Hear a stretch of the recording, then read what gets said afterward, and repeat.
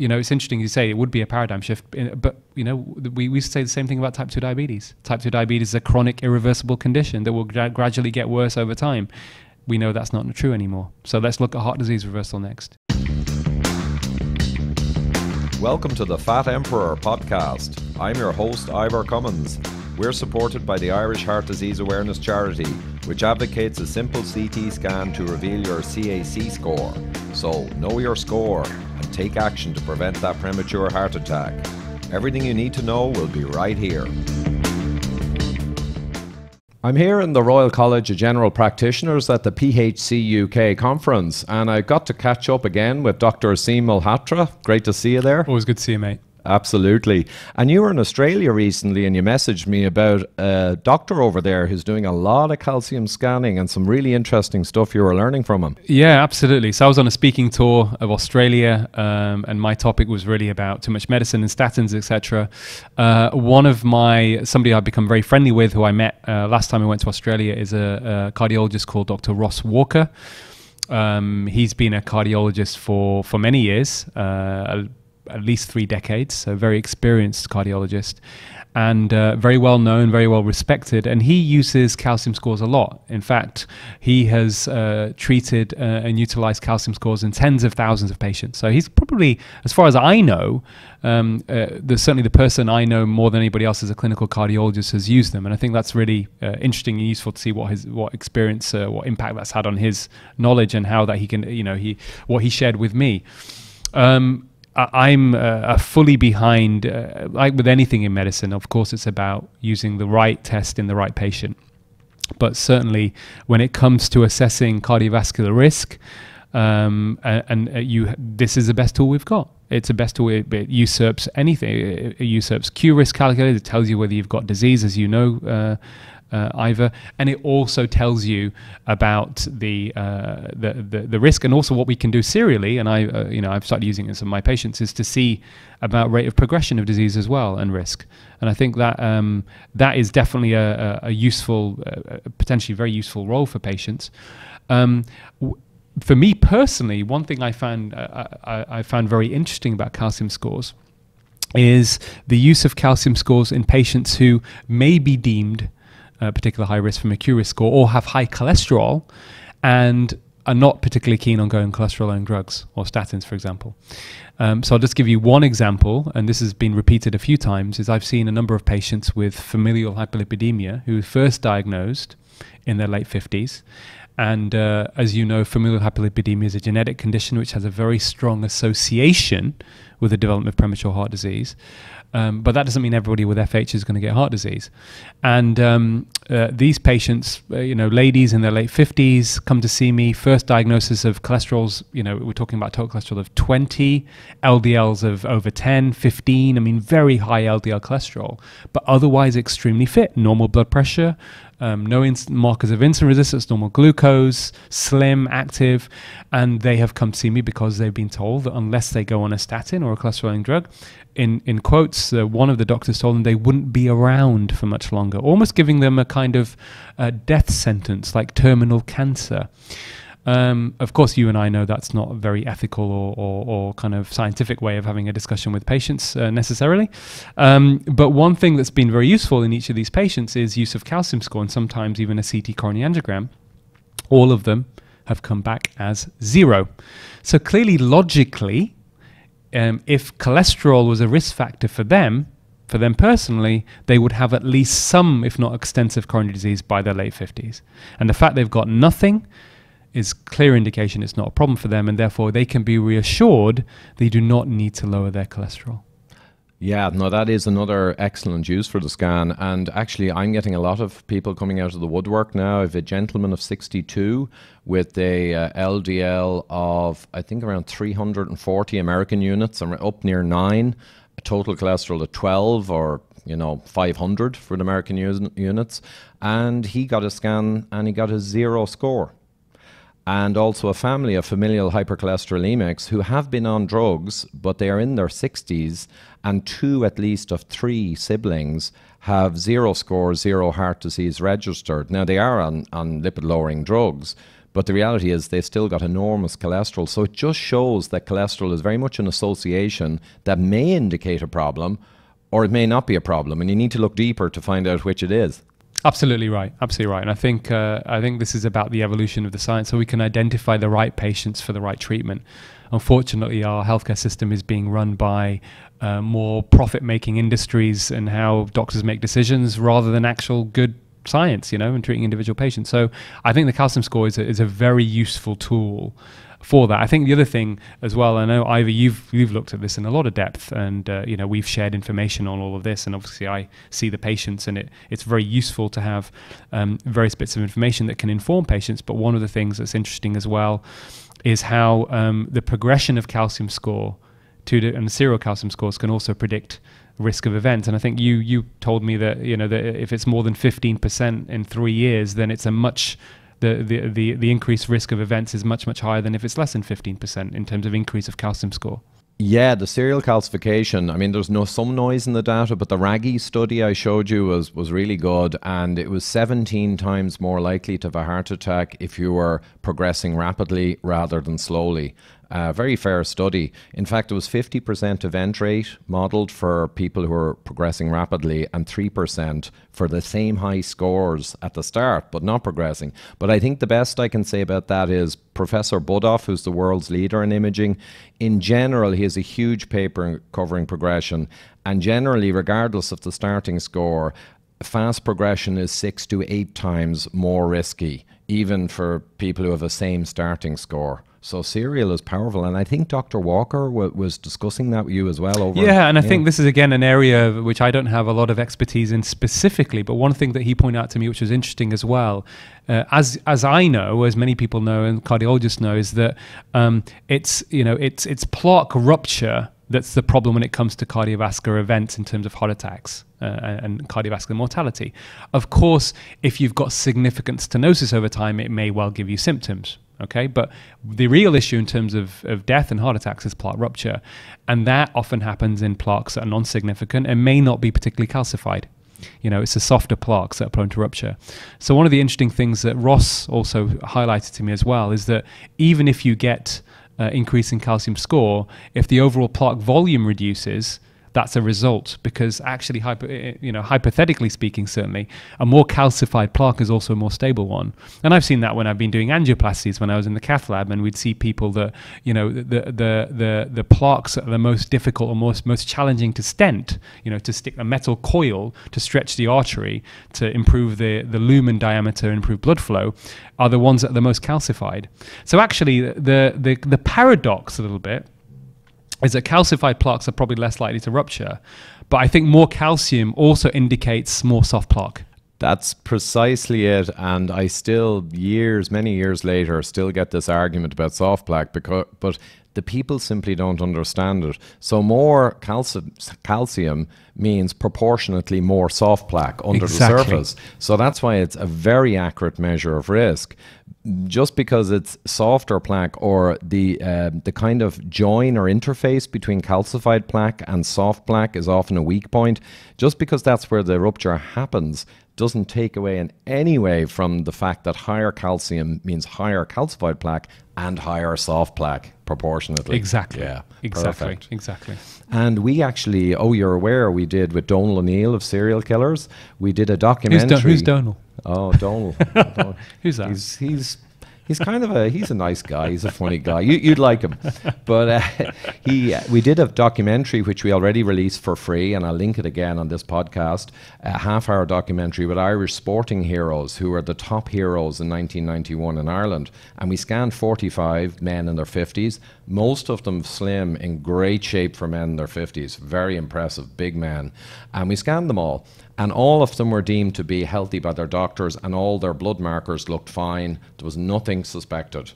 And 20% of them had from 150 up to 3,200 scores. So had to immediate follow-up with doctors and cardiologists in some cases. So it just showed there's 20% of super high-risk guys in there in a group of 40-something who were all deemed as low risk. So when people drop dead of a heart attack in their 50s and they're slim and fit, like some of our guys with huge scores are slim and fit, and then people say, you know, it's kind of like a bolt from the blue, or, you know, it's funny, he didn't smoke, he was slim. But there's a trend as well that when you measure their blood glucose after a meal, our guys with the big problem, it's jumping up really high. It's a really good point. I think that highlights that weight and activity, so being a so-called normal slim weight and being active, should not give people the illusion of protection.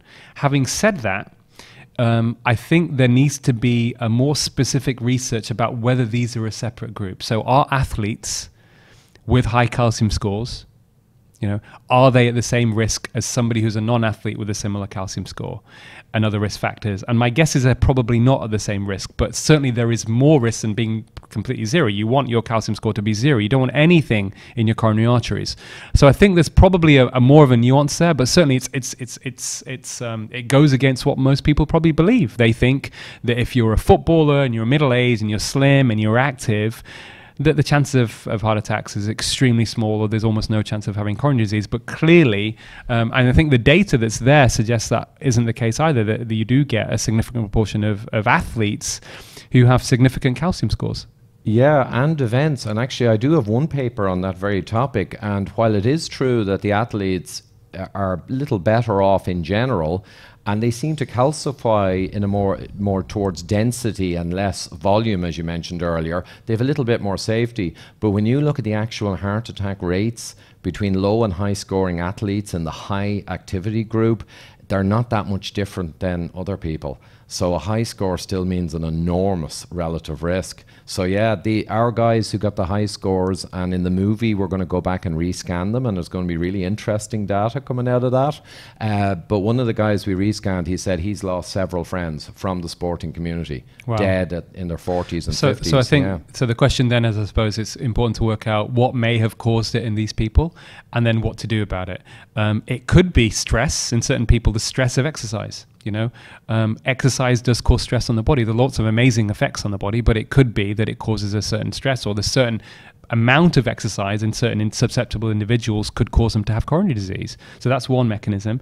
It could be something that, you know, a phrase that I used in an editorial, which became very well known, which I wrote with Tim Noakes and Steve Finney, is that it could be because of the diet. You can't outrun a bad diet. And certainly one of the studies that we cited was looking at the availability of sugar, and its correlation with the prevalence of type 2 diabetes, independent of weight and activity, showed a very increased prevalence of type 2 diabetes in certain groups in the populations, suggesting a high sugar diet, despite even if you're active or slim, is likely to increase the risk of type 2. So I think that it's important, if we understand those concepts and the science is there, then that may explain why some of these people are developing coronary disease despite being active and slim. It could well be that they had a high sugar, high carbohydrate diet. I don't know. It could be something else. Yeah, and we'll, exactly as you say, with more use of calcification, not only will the most important thing happen, that a recent paper showed that of the foreseeable heart attacks using the risk algorithm or the calcium scan, a third of the heart attacks that happened were only predicted by the calcium scan. So if you've got millions of heart attacks out there and tragedies, a third of those could only be seen by a calcium scan, and these are middle risk people, so it's huge. But you're right, with more use of the scan, we'll get to tease out as well more around causes. And our guys, definitely, there's a trend towards very high blood glucose after a meal, even though their fasting's good, their A1C's good, their metrics look fine, their ratios look okay. How interesting. Yeah, how so interesting. I think the metabolizing lots of sugar and carb intensively. I think what would be useful if you've got that sample of patients is to see if there's any correlation with liver fat. I know you're going to be speaking to Robert Lustig soon, and these people that have a so-called carbohydrate intolerance from their glucose monitoring. So if you're able to get MRIs or DEXA scans to look at the visceral fat, it may well be that they are TOFI. They are thin on the outside and fat on the inside, that these are slim athletes, but actually they have excess liver fat. I would be particularly interested because it would be, that would also make sense. What wouldn't make sense and would need further explanation is somebody that has normal metabolic markers, doesn't have any visceral fat, yet their coronary arteries are full of calcium. Now that would not make sense to me. Yeah, it could be, I guess there could be an intermediate state where there's not a huge amount of liver fat, but the dysfunction is established. But we don't really have extensive analysis of these people. But I think if we could start looking at doing trials of this type, we would basically. But even as an observation, Ivor, I think if you've got a handful just in those people, it'd just be very useful just to scan them with an MRI and actually see, it's non-invasive, it's safe. Have they got any liver fat? Especially if they've got, exaggerated glucose responses to high glycemic index foods. True, and the only challenge is, Aseem, that we are now post-filming. So some of these guys that we've rescanned, they've been doing the right thing for 6 months. Fine. So we may have lost, and originally we just did a kind of blood tests. There were some limitations. But interestingly, their liver markers, which I went through, were not notable in any way. Sure. Interesting enough. Fatty liver, yeah. But next time maybe. Great stuff. Yeah, fantastic. And are you looking into some kind of trial? I think. Yeah, I think so. I've designed a trial, a randomized control trial that we want to make sure is well, it for sure has to have no commercial influence. No one's going to profit from the results other than the public. But really I've designed a randomized control trial to actually look at true coronary disease reversal as possible, and can lifestyle interventions specifically reduce hard outcomes, so as in reduce heart attacks, strokes and death. And I think we've got the science to test that. We have observational data. There has been some other studies done showing this is coronary regression or reversal of coronary disease is certainly plausible, but it hasn't been tested in a rigorous randomized control trial, and that's what I've designed. So that's my next bit of work. Excellent. Well, that is truly a first. Yeah, there are associational studies. I think William Wheatbelly Davis just looked at his patients, and on his treatment regime, which would be quite similar, I think, to what you're probably thinking about, they had regression and stabilization relative to the population, but it's not controlled, it's not randomized. Exactly. But the observation itself is still fascinating. It's not something that's well known or discussed in cardiology circles at all.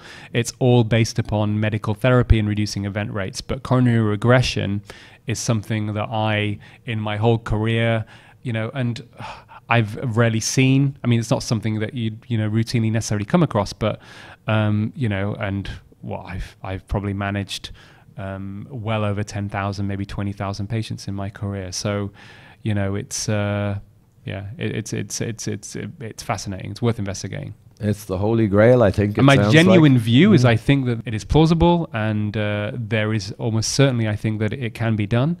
But we just need to work out what exactly, to prove that what interventions can do it. Absolutely. And, just a reminder to the audience, and upping the ante or holding a hostage to fortune here, the Heinz-Nixdorf study and many other studies have clearly declared that calcification is inevitable, progressive, and can be mathematically modeled. For any score or age you are, they've mathematically modeled it will go up X% per year. That is on the record, the medical world. So if you show, it's a paradigm shift, isn't it? It's a paradigm shift. Regression. And it's huge. It's based upon also the editorial that you remember I wrote in 2017 with Pascal Meyer and Rita Redberg about, coronary artery disease as a chronic inflammatory condition linked to insulin resistance. So really the scientific basis behind it, and that can be managed by lifestyle interventions. That is the next stage, which is the RCT. But, it's interesting you say it would be a paradigm shift. But, we say the same thing about type 2 diabetes. Type 2 diabetes is a chronic irreversible condition that will gradually get worse over time. We know that's not true anymore. So let's look at heart disease reversal next. It's a perfect analogy, yeah, absolutely. So game-changing stuff, which is always great to be involved in. So thanks a lot. Thanks, mate. Always good to see you. Bye now. Take care.